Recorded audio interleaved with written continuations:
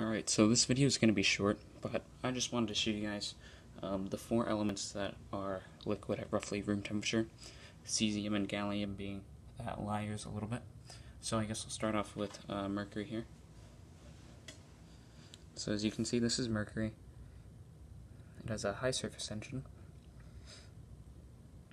There we go. This is mercury. It's a mesmerizing liquid. Try to focus on it there.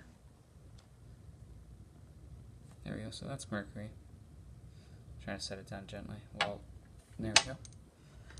And this is bromine.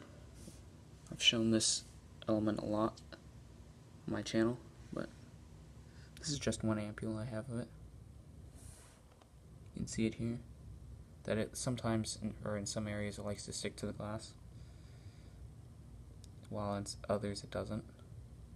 You can see how it wants to beat up here. There we go. So this is bromine. This is gallium.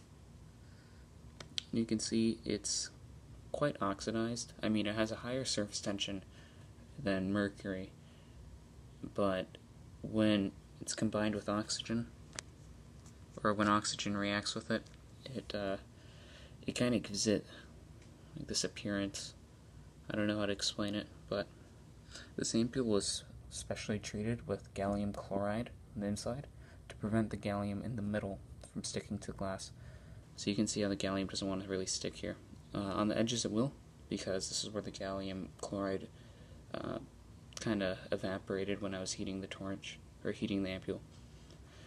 So that's that. And then we have one of the most interesting, I'd say, liquids at room temperature, cesium. This is a gram of it. You can see it has an interesting yellow color.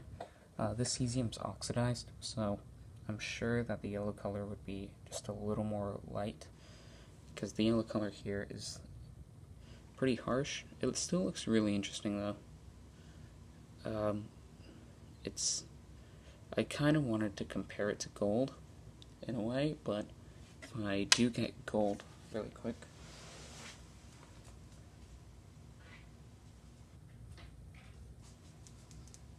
Sorry about that. But here, if I show you the gold, this is gold, and then this is cesium.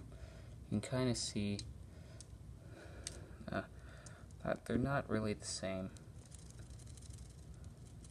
Gold has definitely a different color to it.